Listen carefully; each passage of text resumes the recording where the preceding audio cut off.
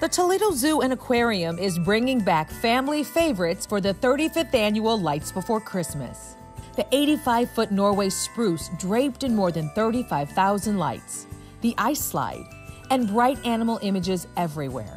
We have not held back on the lighting. There's still a fabulous lights display throughout zoo grounds that people are going to really enjoy. But because of the coronavirus pandemic, the tradition continues with changes. We won't have Santa visits, but we will have Santa dives in the aquarium twice daily. So it'll still be a great experience, just a little bit different this year. Also, visitors need to make reservations in advance because the zoo is limiting capacity to about 50%.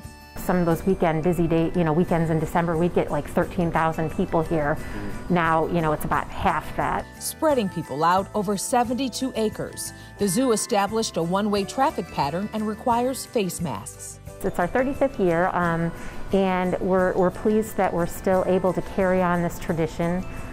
Being such a challenging year, we were shut down for a while in the spring and reopened in June. And I think we've really successfully been able to do that and offer a safe place for our visitors and to be able to enjoy the animals.